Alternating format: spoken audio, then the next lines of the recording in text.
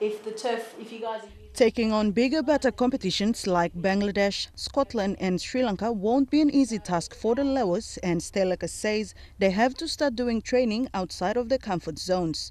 She had the opportunity to watch the Lewas in action last year in Australia and was pleased with the improvements in the team's game. However, she still believes they can do better to play world standard cricket. trying to make sure that training is harder than you're playing, than actual playing. So you put yourself under more stress. For instance, because Ravini bowls quick, so when she's bowling, instead of batting in your normal stance, why don't you come out a few steps? So all of a sudden the ball comes a bit quicker.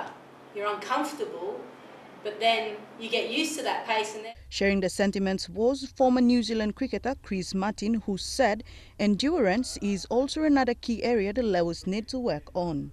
Meanwhile, the Legends will take part in a 20-over cricket match tomorrow with the Lewas at Amini Park.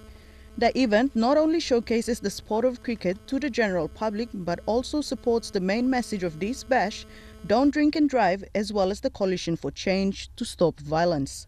The Legends Day 1 proved fruitful as school students also had a chance to have drill sessions with them as part of Cricket PNG's Cricket Blongolgata development program.